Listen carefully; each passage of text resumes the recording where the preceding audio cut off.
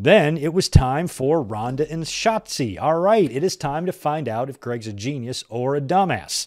I picked Shotzi in my predictions yesterday. You know why? Because everybody picked Ronda. But yesterday in the predictions, I'm like, that's no fun. That's no fun just to predict what everybody else is predicting. I see an opportunity here.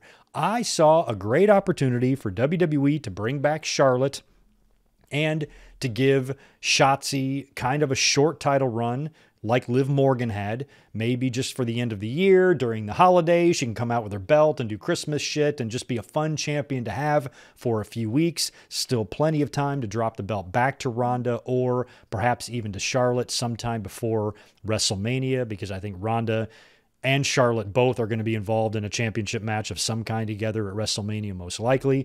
So it would be a great way to bring Charlotte back, since Ronda broke her arm and put her out of action. She's been due to come back anytime. Fans have been waiting to see her. I feel like she could turn up at any time. This is a Big Four pay-per-view.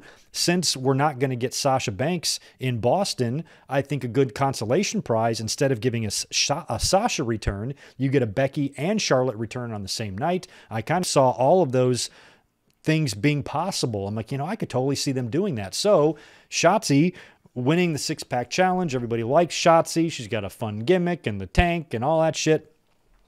And I'm like, let's have some fun. Why not? Come on, Triple H, don't be boring. Everybody knows Ronda's going to win. So let's throw a curveball at him. Let's have Charlotte show up. Maybe her music hits in the middle of the match, or maybe there's a ref bump, and then Charlotte comes out and takes out Ronda, and then Shotzi covers her, wins the title. If WWE plans on having Charlotte be a face when she comes back, what better way to do it? Because the fans really struggle to cheer for Charlotte. So I think one way that might help that along would be for her to come out and help Shotzi win the title, shock the fans. Nobody likes Ronda. Everybody pukes at Ronda. The fans would be delighted. I think you could have a referee. Fucking Jessica Carr could go out there and beat Ronda Rousey, and the fans would love it. They're over Ronda. She's terrible. She has horrific, awkward energy. Whatever that shit she was doing last night on SmackDown with Shayna Baszler was so strange to watch. They suck at trash talking. They're just awkward. They don't look right, sound right, act right. Nothing they do seems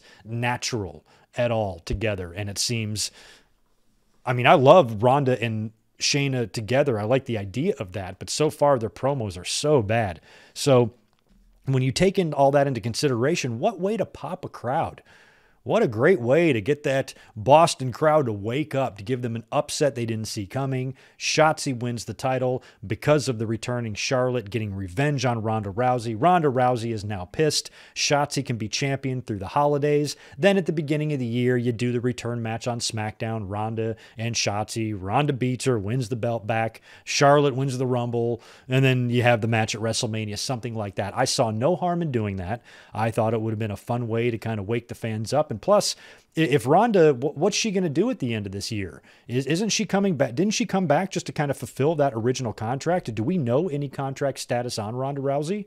Is she going to re-up with them and stick around? She doesn't seem like somebody who's going to be there very long. So I thought that if she was going to be done after WrestleMania, wouldn't it be cool to have her put over a couple people on the way? If Shotzi would have beat her tonight, that means like when Ronda left or retired or left WWE or whatever, you've got Liv Morgan and Shotzi and a couple of other people that can say they have victories over Ronda Rousey. And that's a good thing to have on one's resume. So I thought it was all positives and no negatives, all pros and no cons here. I saw no negative or no downside to doing my scenario, because Ronda, it's not like she's hurt or buried. Charlotte showed up and cheated and hit her in the face with a baseball bat or something, and Shotzi won. It's not Ronda's fault. So I felt like she could survive the loss, in terms of her value on the roster, wouldn't do anything to her. So she's Ronda Rousey. She's one of the most recognizable names in the world.